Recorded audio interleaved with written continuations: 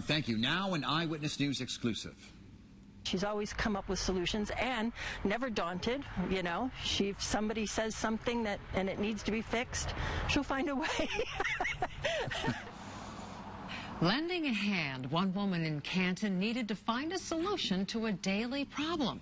She had a hard time getting the mail from her mailbox. But all thanks to a simple idea and a man who couldn't make it happen, she found the answer she was looking for. Channel 3 Eyewitness News reporter Eva Zamara shares this exclusive story from Canton.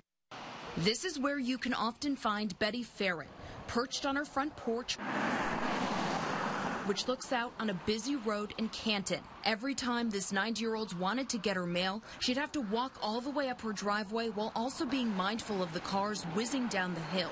My last walk from the mail, I tripped there and fell. And that's when I thought, you better start looking for something. And we did. Betty came up with an innovative way to get her mail, drawing from her experiences as a child. And I lived on a farm, and I had to drive the horse, or take the horse back and forth to pull hay. And she enlisted the help of Mark Wilcox, who owns Connecticut Country Landscaping. Over the years, Mark has done work at her house.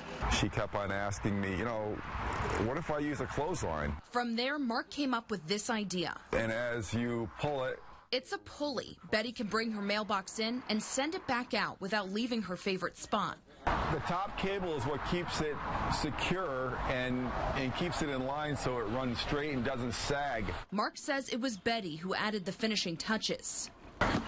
She put a clip in here and connects it to her mail, so if the mailman, you know, goes in there and it falls, she just has to grab the string and then it won't be on the ground. And it's brought in quite the crowd. Well, they're interested in what the heck it is.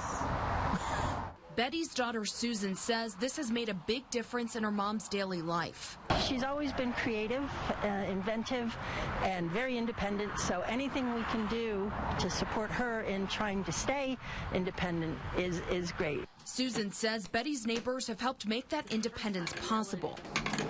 Everybody here adopted her. She's like everybody's grandma. While she might unofficially be everyone's grandma, there is one title that's all hers.